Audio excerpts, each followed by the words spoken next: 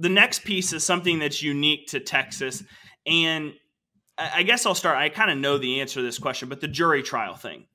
I know both of us, like we could say we kind of got our starts in the Facebook groups and social media and everything. And that's always a lot. There's always a lot of chatter in Texas around that.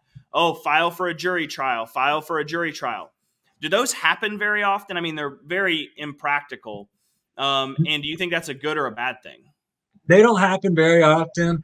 And that's because most family law attorneys, they don't want to do them. You know, it's a lot more work, and I think a lot of them don't know how to do them. I mean, there are very, very few jury trials in family law in Texas. I've done one. I've only done one, but I definitely, you know, I want to do more. But in Texas, the jury trial, only thing they can decide are what's called conservatorship, and that goes to like the legal rights of the parents. You know, are you joint managing conservators? Are you sole managing conservators?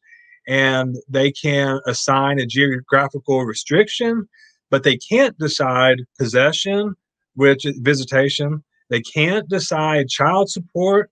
And those are the two main things. So, I mean, I like having it on the table because, again, if the judge rules against your temporary orders and nothing has changed too much, you have that jury trial option, you know. But you had judges, again, you could win the jury trial, and the jury will say, okay, your guy is number one. He has the right to designate the primary residence. You know, he has all these rights and duties. And then the judge will say, okay, yeah, that's nice. I'm going to let mom have the majority of the time and make dad pay child support.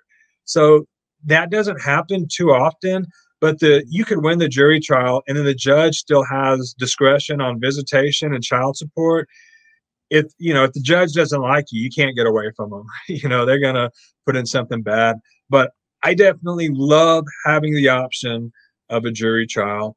One thing, a jury trial is most people in society, they think mom's the primary parent, you know, and so just because you have the option of a jury trial, you think, oh, I'm going to tell them all these arguments about how, you know, moms and versus dads and all this stuff.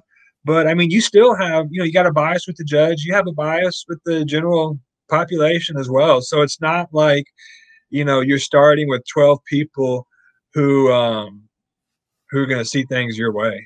You know, it's still a challenge. Definitely.